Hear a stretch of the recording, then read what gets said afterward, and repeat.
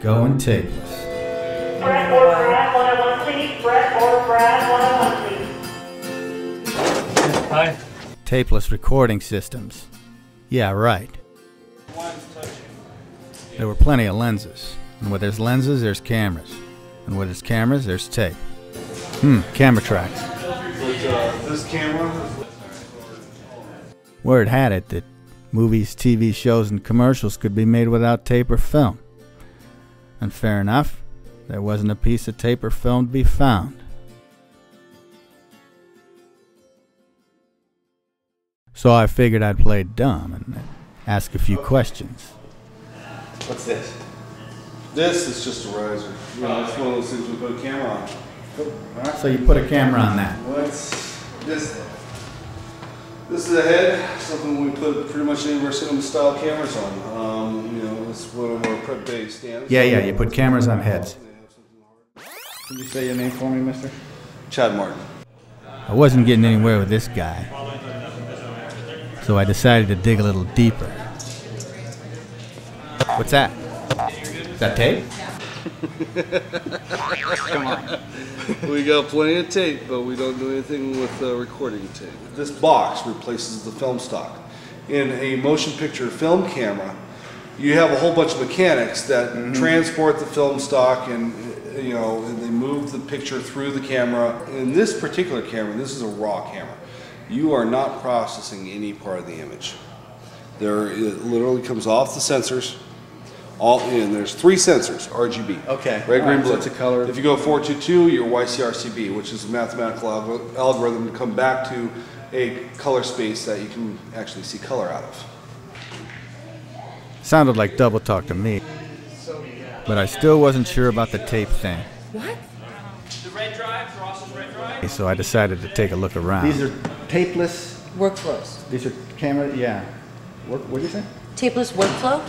Tapeless workflow, yeah. Yeah. But that camera is basically a tapeless camera. I mean, and so the whole system has to be integrated with that camera. Correct. Okay. But I'll let Chad go more into that with you. Yeah, okay. The dame was dancing around the question. I thought about asking around a little more, but then I thought better of it. Figured I'd stay focused on the whole tapeless thing. Figured I'd give this Martin guy another shot.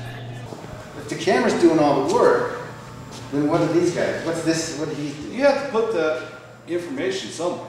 Both these systems are hard drive based. Now, the data rate for uncompressed 444 is over 200 megabytes per second at 24 frames per second. These two machines right here allow you to take the information coming off of a 444 HD camera. Okay. What's this one called? This is S2's DFR, digital field recorder. This is Codex's recorder. The second Codex. This is a 1.2 terabyte drive RAID with 10 drives in it. Yeah, terabytes like how many gigs? It's 1,024 gigs. Yeah.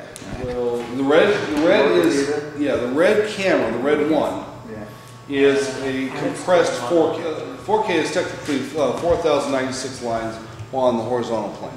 So if we want to make apples to apples, high definition being 1920, 2K being 2048, 4K being 4,096 lines on the horizontal plane.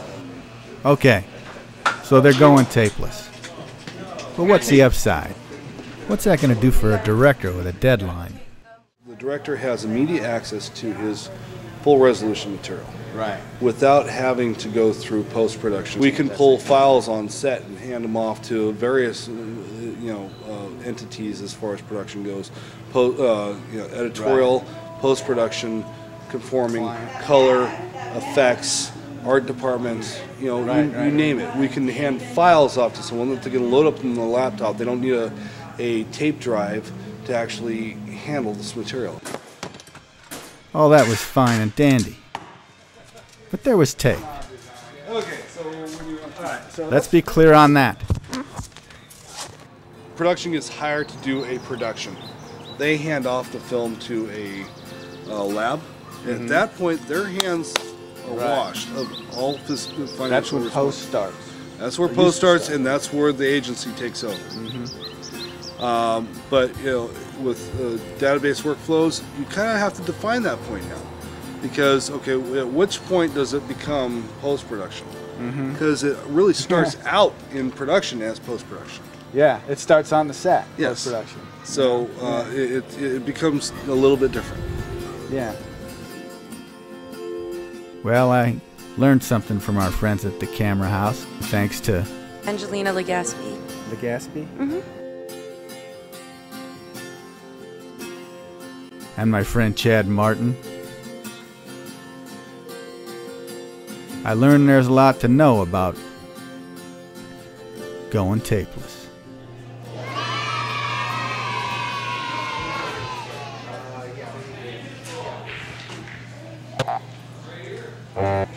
Zodiac.